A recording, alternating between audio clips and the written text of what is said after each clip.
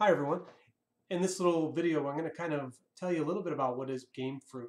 So there's a number of these block programming type tools that are coming out to help get anybody that's interested in learning how to code to code.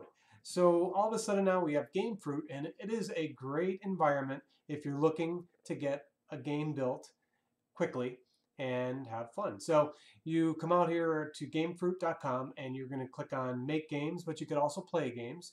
When you click on Make Games, it's going to take you into an environment here that is a little bit different looking than what you've seen in the past. So they offer you great starting points, and unlike Scratch or Blocky, they take you into more of a graphical look and feel starting point. So this is a starting point tutorial, and you could watch the video and read a little bit more, but I just want to point out to everybody, they have some buttons up here that immediately allow you to get into play your game, and in this particular case they already have a game done, and they also have your script editor. Now over here you could see some links for the levels that you would build to make your game.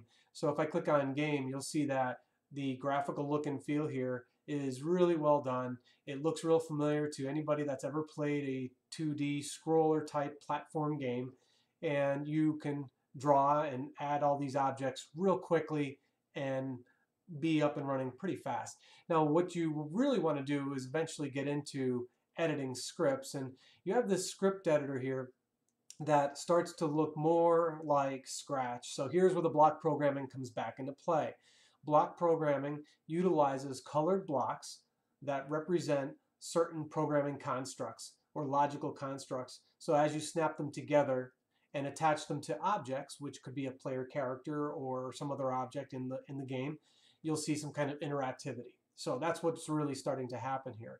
Now, nowhere in this particular version do you actually get into seeing programming code, the actual code that maybe a programmer would type. However, you're starting to see the logic. You're starting to understand sequence of events and so on, and interactions and reliance on other objects. So you click Level Editor and you're back out there. So Gamefroot, you do need to look at some tutorials, and I prepared those out on our website so you could take a look at some starting points, which will get you where you need to go. And you could see that it's a fun way to get people interested and excited real fast. I've seen some great responses from my students in my tutoring sessions and our camps where that they really enjoyed this tool, and I think you will too.